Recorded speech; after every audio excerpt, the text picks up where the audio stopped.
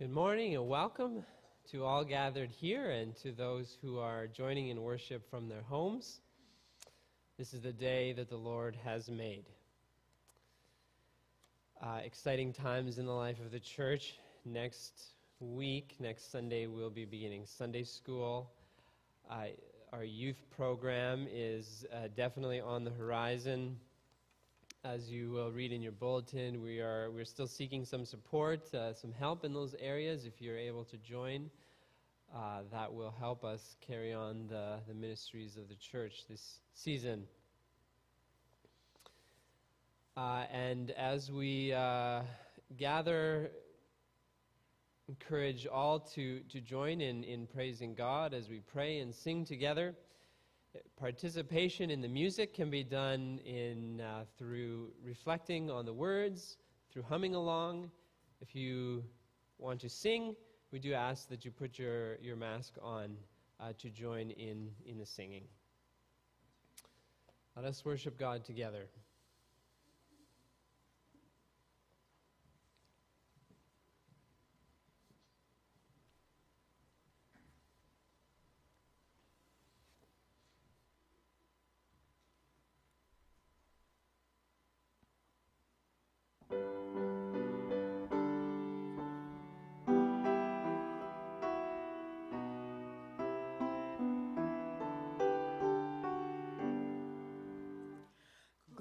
Is here among us, let us all adore him, and with awe appear before him.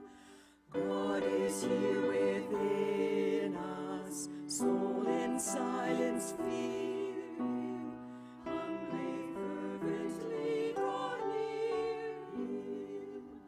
Now his own who have known God in worship lowly, yield their spirits wholly. Come abide within me, let my soul like Mary be thine earthly sanctuary. Come in dwelling Spirit, with transfigured splendor, love and honor will I render. Where I go, here below, let me bow before thee, know thee and adore thee. Gladly we surrender earth's deceitful treasures, pride of life and sinful pleasures. Gladly, Lord, we offer thine to be forever, soul and life and each endeavor. Thou alone shalt be known, Lord of all our being, life's true way decreed.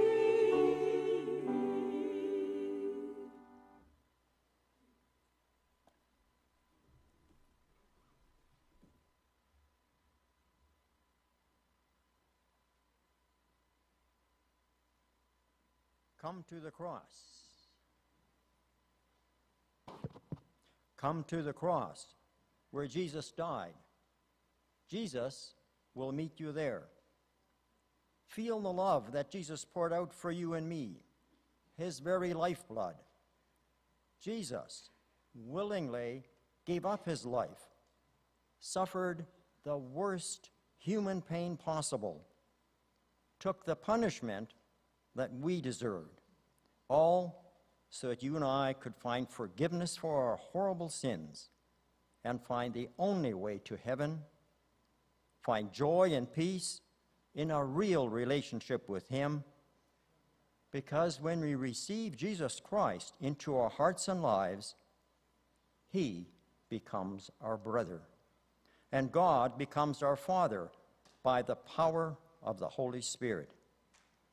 Then, and only then, can we really pray the Lord's Prayer in talking to our Father in heaven and have the strength and wisdom to become peacemakers, living humbly with our God, to act justly and to love mercy.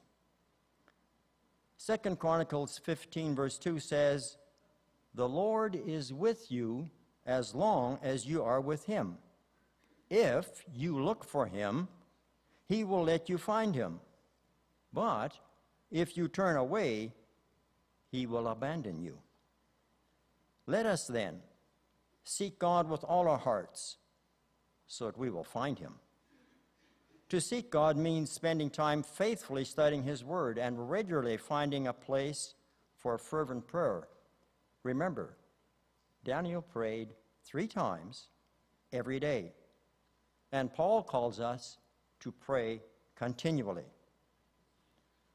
God's word is the plumb line. You cannot argue with the plumb line.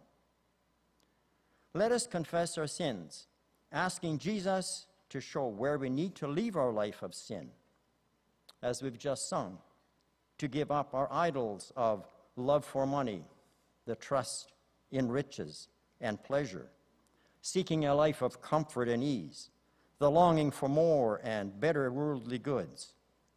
Let's leave those and surrender completely to the will of the Father as we leave our known and unknown sins. Let us come to him, trusting in him alone for the assurance of salvation, to be the anchor of our souls. Jesus is all in all. He promises to meet all our needs. Seek his face today in the truth of the Holy Scriptures. Dust off your Bible and find the only true way to live forever, to be faithful to God's call. What will you and I do this week to make sure that another soul can safely find its way home through Jesus? Join me in prayer. Help us, Father God, as our world is shaking, to look ahead to Jesus. He is coming again. He is in complete control. Make our lives right with you. Cleanse us from all unrighteousness. We want to love you with all our hearts, minds, strength, and souls. Open our hearts and minds to receive your message today, to say yes to your call as we kneel at the cross. Thank you, Jesus, that you promise to meet us there. Amen. Our Moment in Mission video today features the Winnipeg Harvest, where a homeless man, David, finds a new path in life as he learns some new skills and is able to find a secure source for food.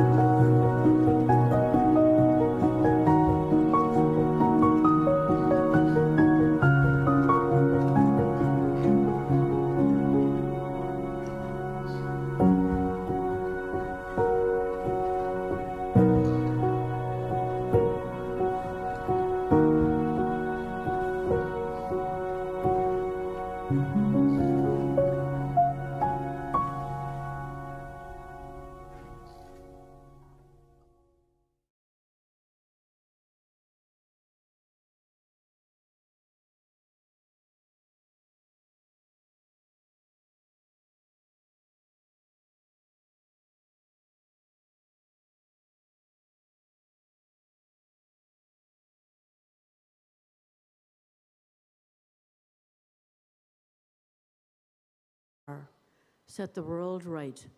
Do what's best, as above, so below. Keep us alive with 3 square meals. Keep us forgiven with you and forgiving others.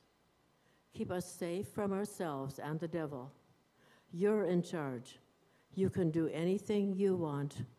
You're ablaze in beauty. Yes, yes, yes.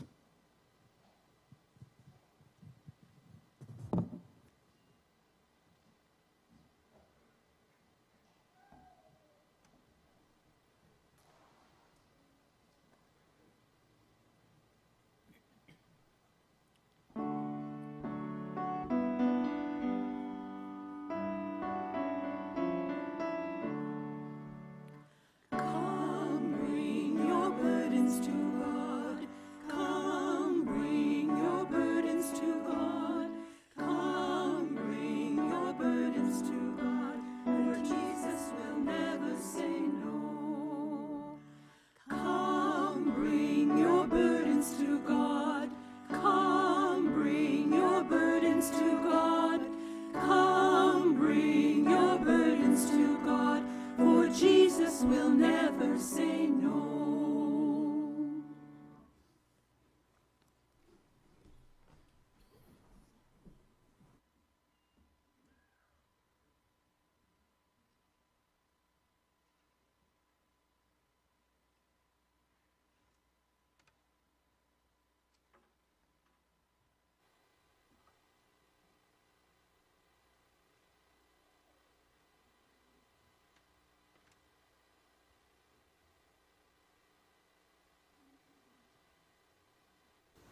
Hi everyone. In the story I'm going to read to you, a little kid named Taylor made the perfect thing, but then things went all wrong.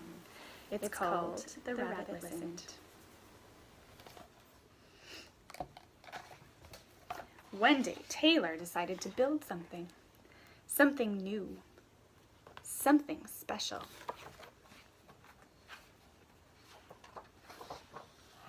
Something amazing.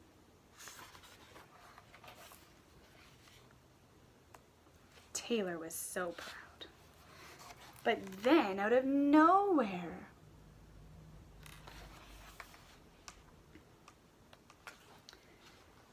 things came crashing down.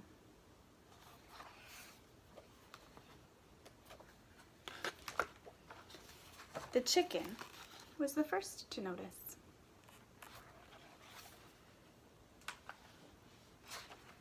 Cluck, cluck, what a shame. I'm so sorry this happened. Let's talk about it, cluck, cluck. But Taylor didn't feel like talking, so the chicken left.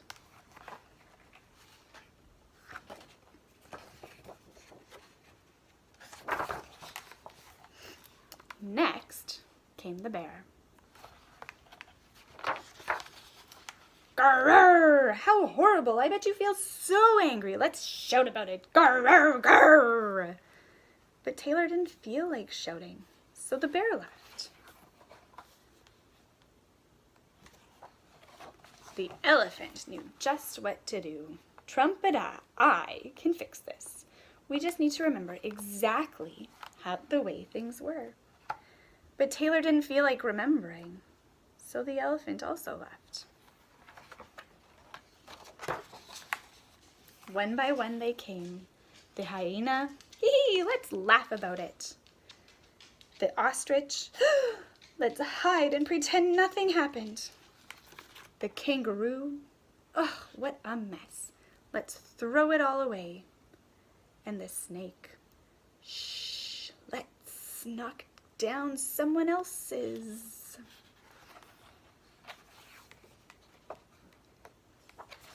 But Taylor didn't feel like doing anything with anybody. So eventually they all left until Taylor was alone. In the quiet, Taylor didn't even notice the rabbit, but it moved closer and closer until Taylor could feel its warm body. Together they sat in silence until Taylor said, "Please stay with me." The rabbit listened. The rabbit listened as Taylor talked. The rabbit listened as Taylor shouted. The rabbit listened as Taylor remembered and laughed. The rabbit listened to Taylor's plans to hide, to throw everything away, to ruin someone else's.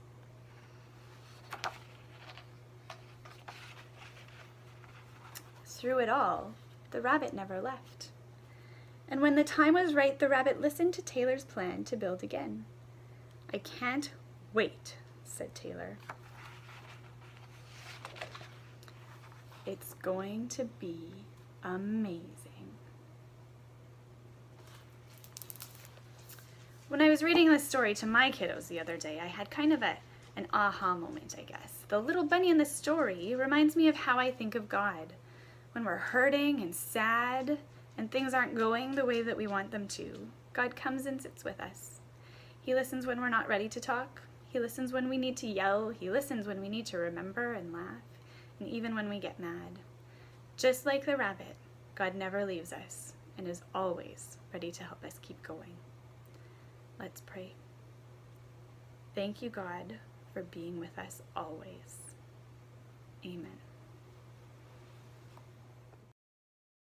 Question of how we respond when a loved one chooses a different path. Here are some scriptures to guide us.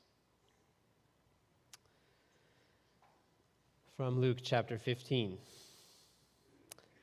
Now the tax collectors and sinners were all gathering around to hear Jesus. But the Pharisees and the teachers of the law muttered, "This man welcomes sinners and eats with them." Then Jesus told them this parable. Suppose one of you has 100 sheep and loses one of them. Doesn't he leave the 99 in the open country and go after the lost sheep until he finds it? And when he finds it, he joyfully puts it on his shoulders and goes home. Then he calls his friends and neighbors together and says, "Rejoice with me, I have found my lost sheep." I tell you that in the same way, there will be more rejoicing in heaven over one sinner who repents than over 99 righteous persons who do not need to repent. Or suppose a woman has 10 silver coins and loses one. Doesn't she light a lamp, sweep the house, and search carefully until she finds it? And when she finds it, she calls her friends and neighbors together and says, "Rejoice with me, I have found my lost coin." In the same way, I tell you, there is rejoicing in the presence of the angels of God over one sinner who repents.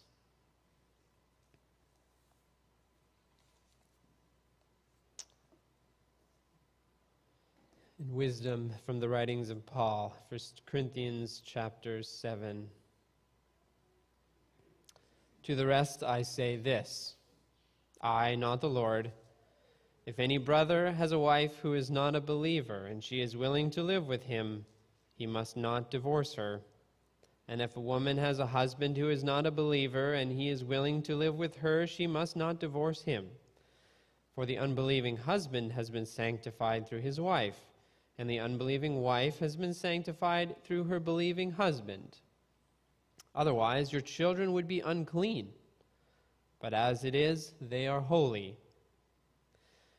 But if the unbeliever leaves, let it be so. The brother or the sister is not bound in such circumstances. God has called us to live in peace. How do you know, wife, whether you will save your husband, or how do you know, husband, whether you will save your wife?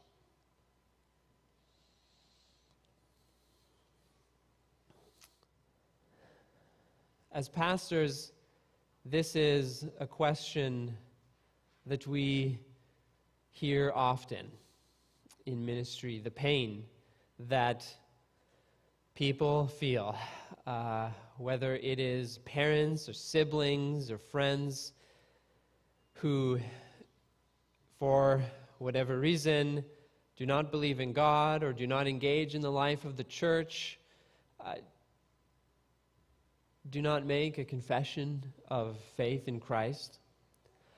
The pain is particular for parents when their children choose a different path. Because we've prayed for our children every day. We've nurtured them in the ways of the Lord. We've done everything we could to introduce them to Jesus. And yet, our children must make their own choices. We cannot make choices for them.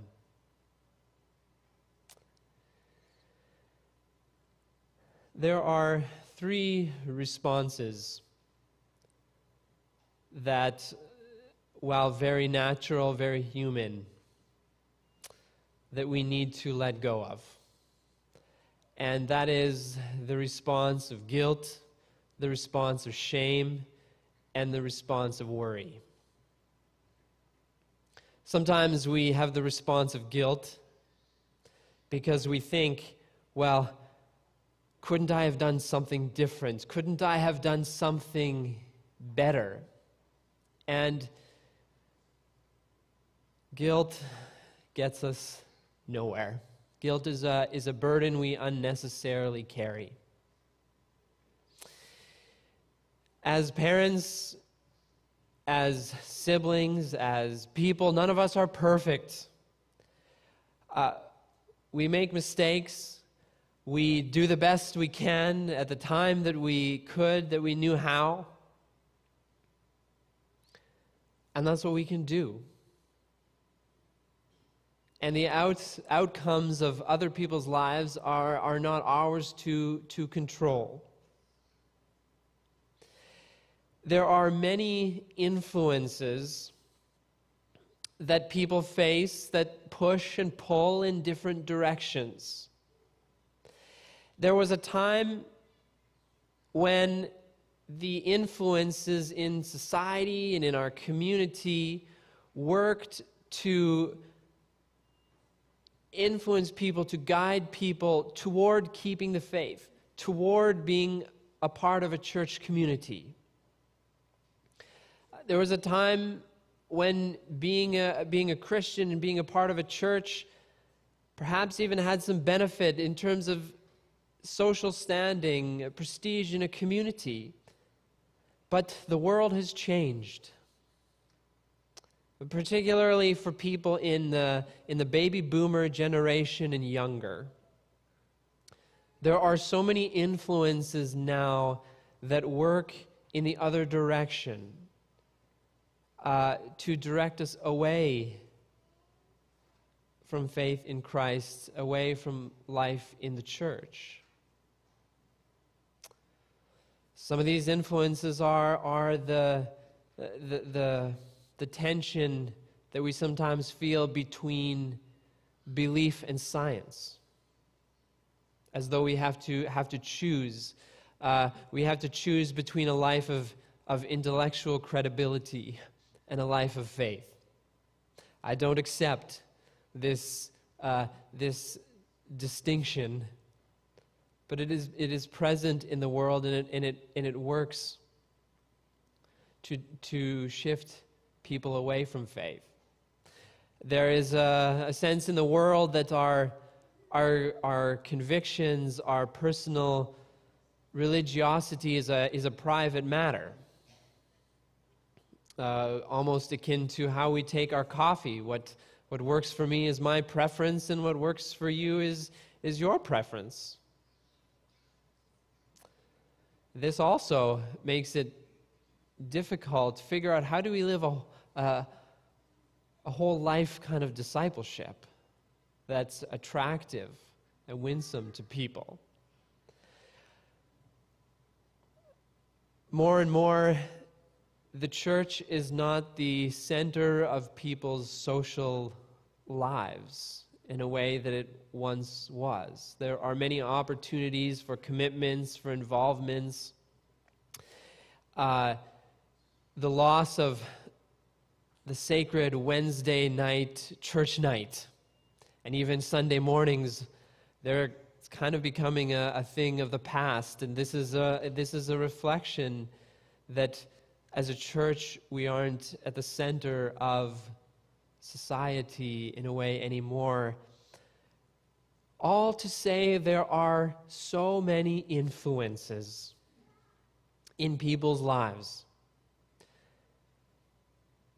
And the direction that a loved one's life goes is not entirely dependent on us, and nor should we take on guilt for it, because there is such a bigger picture of push and pull that happens in people's lives. And so we can let go of the guilt. We can let go of the guilt, and we can let go of the shame. A number of years ago, ministry brought me into relationship with an older couple. It was an older couple. They had very clear ideas about what was good and what was right, which was not a problem.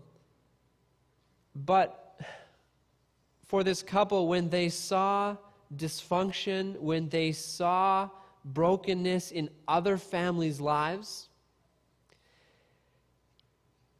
they saw their own family not having those challenges and struggles, and it became evidence, proof of their own character as parents and how they had taught their children and their grandchildren the right ways and everything.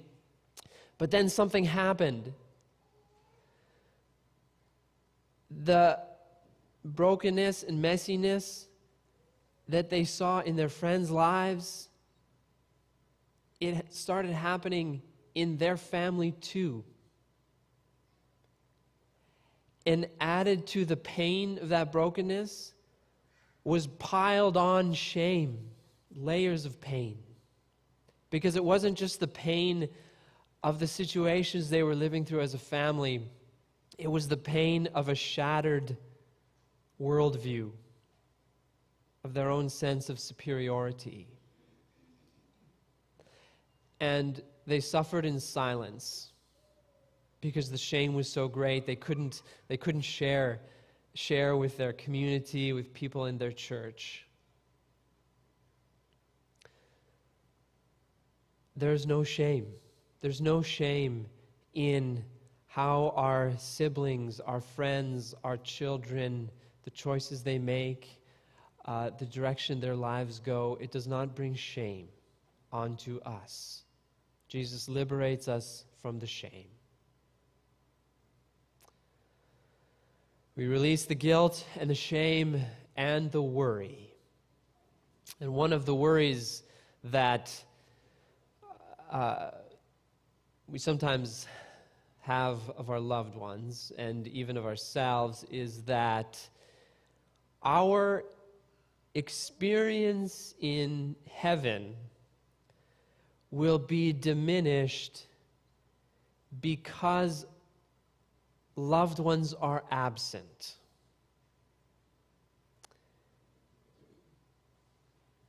Here's why this should not be a worry. Because the promises that God grants to us in the Scriptures of eternal life, these promises are about primarily our relationship with God and God dwelling with us again, among us, within us, in such an intimate way. Human relationships, I believe, in some form, they will endure into the age to come. I don't know what that will entail. But I do believe that how God judges and how God redeems and sanctifies is not our matter to concern ourselves with the details. We trust that glory will be just as glorious as God always intended it, and earthly realities like pain in relationships and hurt, God will redeem that. And so we do not need to live in worry that realities in this world will infringe upon the joy of the new heavens and the new earth. And so we are liberated. We can let go of any guilt. We can let go of any shame. We can let go of any worry. None of these are helpful in fostering our own relationship with God or even being a witness to our loved ones. We have to approach the matter with the right motives.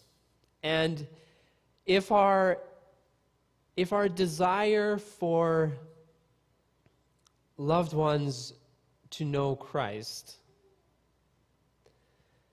is really just a way of reinforcing a worldview of we're good and they're bad, and we uphold our own righteousness by separation. And that's what those who grumbled to Jesus thought. That was their mentality when they saw Jesus eating with tax collectors and sinners. If our desire for our loved ones to know the Lord is out of a sense of obligation to us, we have the wrong motives. There really is only one motive, and that is simply that we want people to know the joy and the hope that we experience in following Jesus.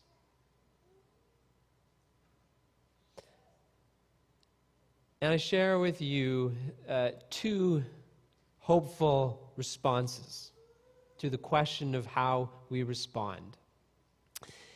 To be a searcher and to be a contagion. To be a searcher. When people came to Jesus and they grumbled, "You eat with tax collectors and sinners," Jesus told 3 parables. The first parable that Jesus told was a parable about a shepherd and sheep. And Jesus says, what shepherd, when you lose a sheep, does not leave the 99 and go searching for the one? And the message of this parable is so shocking because of what the shepherd does with the 99 sheep. The shepherd leaves the 99 sheep in the wilderness.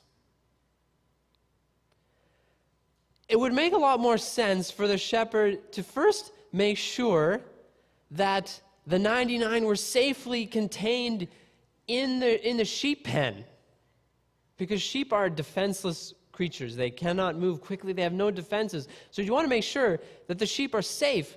And then you go search for the lost one. That's what you would learn in your introduction to shepherd management class.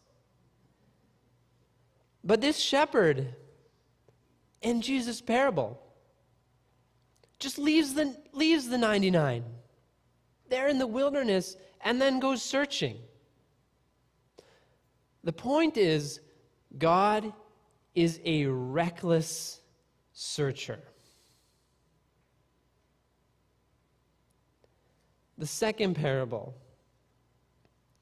emphasizes not the recklessness of God's searching, but the diligence of God's searching.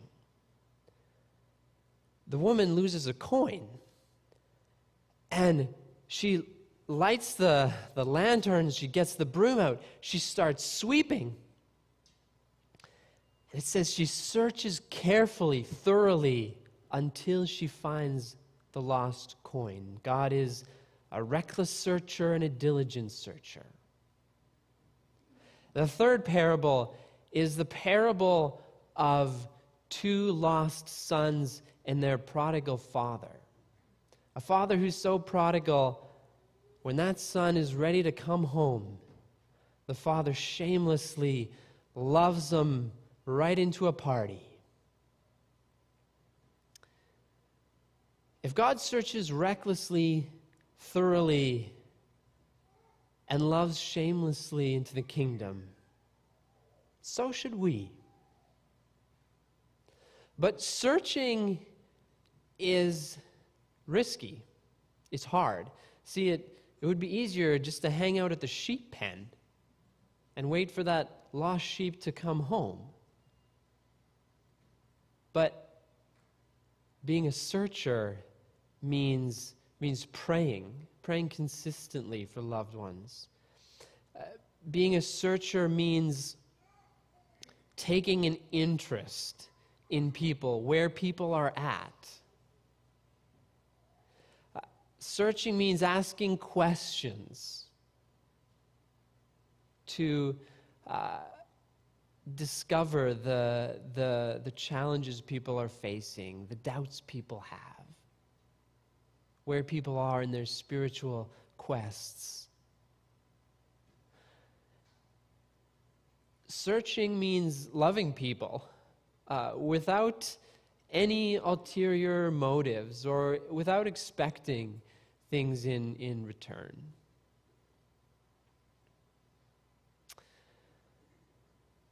I had the opportunity to speak to the friend once, and when I asked, I heard some about the direction that his life had took. And I learned some things. I also had the opportunity to share why I continue to find hope and joy in following Jesus. And I'm glad we're still friends. And I'm glad I asked and we talked. Sometimes when we go searching, we find out things that are a little bit inconvenient, that maybe we'd rather not know because it challenges us. Sometimes when I've engaged in conversations with people who have left the church, people who struggle to find faith in God, I've heard some hard things. Hard things about how people came to the church with questions and doubts, and the church was not a gentle, nurturing, embracing community. Heard about how people came to the church struggling with mental health, mental illness, and they found an image of the church as projecting itself as a club for people who have it all together. And one thing I've learned in ministry about the church over the years is that we'd like to think we are a club for people who have it all together, but we're not. We are a community of sinners struggling to find our way. And if we are honest about this reality of who we are, we can be a more embracing, a more hospitable community, a community where the lost find welcome, find a place to come home to and a place to party. Being a searcher is hard, but it's worthwhile. We can also be a contagion. And I reach for Paul's wisdom in 1 Corinthians on marriage. He offers very practical advice on how do you respond in a marriage where one partner is a Christian and one is not. And the wisdom Paul shares is that this situation in itself is not sufficient reason to end the marriage, to end the relationship. Unless, Paul says, the spouse in the marriage who is not a believer chooses to depart the relationship. And the believing partner can release themselves from the marriage, but the Christian in the marriage should not end a marriage in such a circumstance. And the reason that Paul gives is because of the contagiousness of holiness.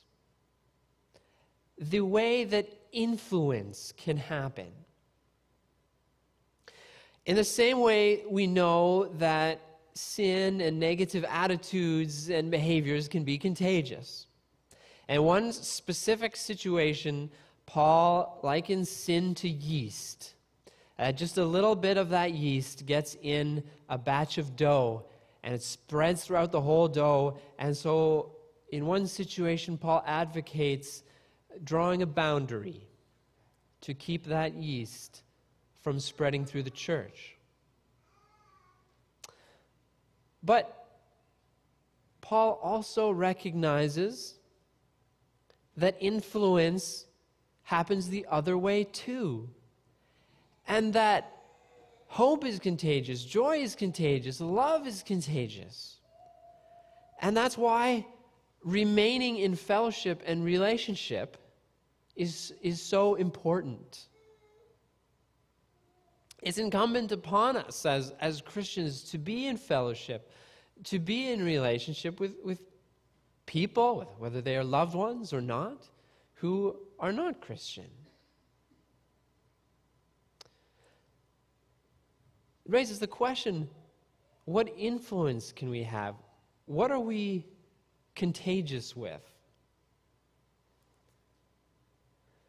We can be contagious with complaints and grumblings. We can be contagious with a sense of our faith as obligation and duty and burden. Or we can be contagious with joy, with the joy of following Jesus. We can be contagious with the hope that we have in Jesus. We can be contagious with love because God is love. All we can do is search and have influence. And as Jesus said to his disciples, when you go to a village to proclaim the message of the kingdom, and if you're not received in that village,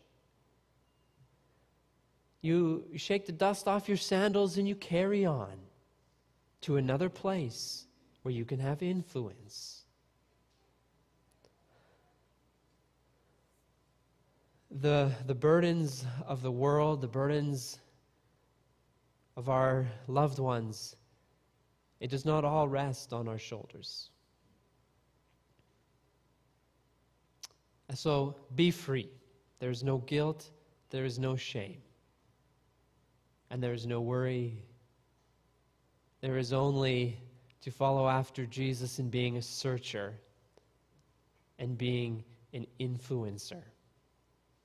That's the task before us. And may God encourage us in his journey. Amen.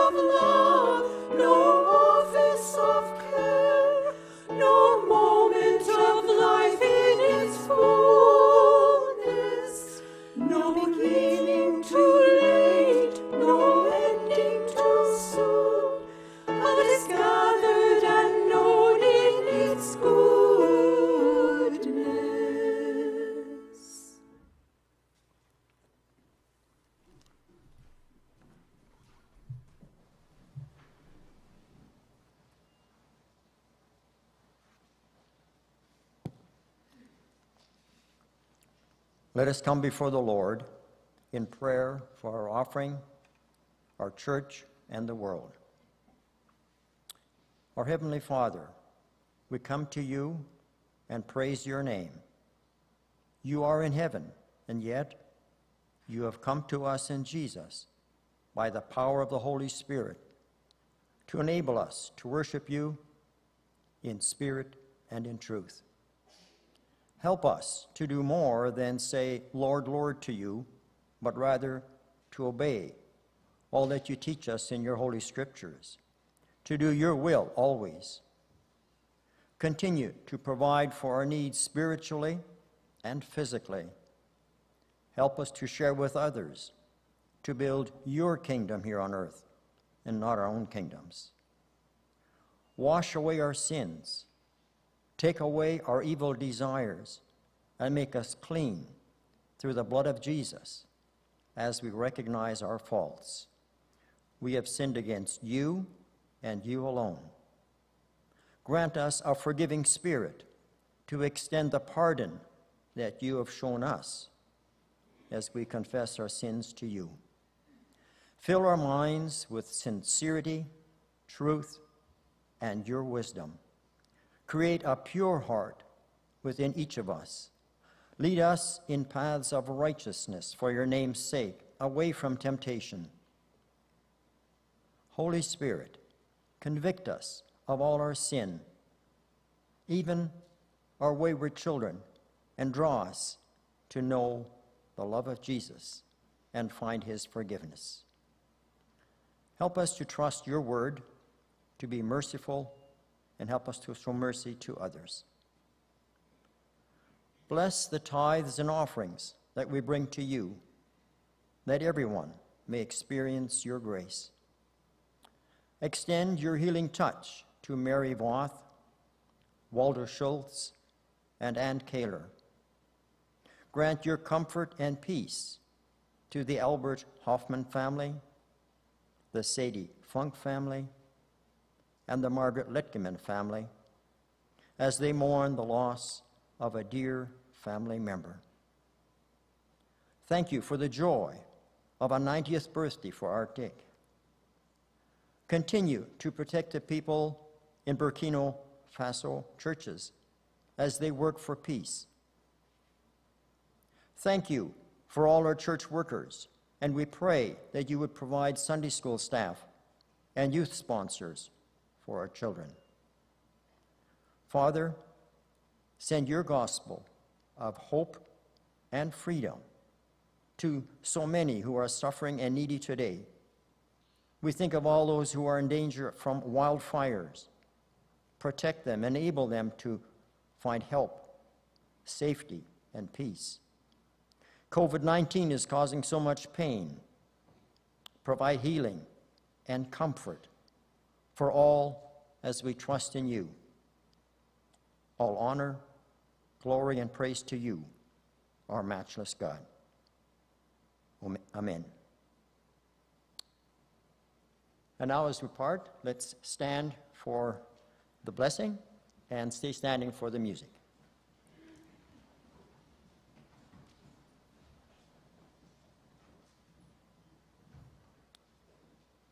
May God, the source of hope, fill you completely with joy and peace because you trust in him, so that your hope will overflow by the power of the Holy Spirit. To him who is able to keep you from falling and to bring you faultless and joyful before his glorious presence, to the only God, our Savior, through Jesus Christ our Lord, be glory, majesty, might, and authority from all ages past and now and forever and ever. Amen.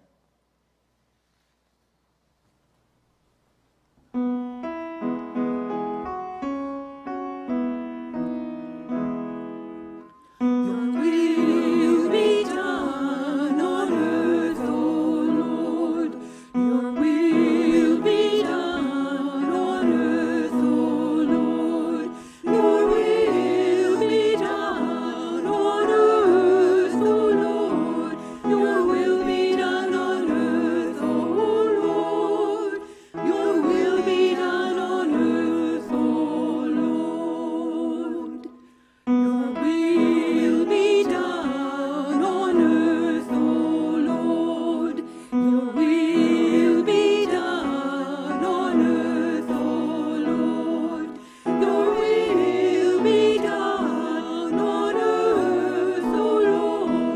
Your will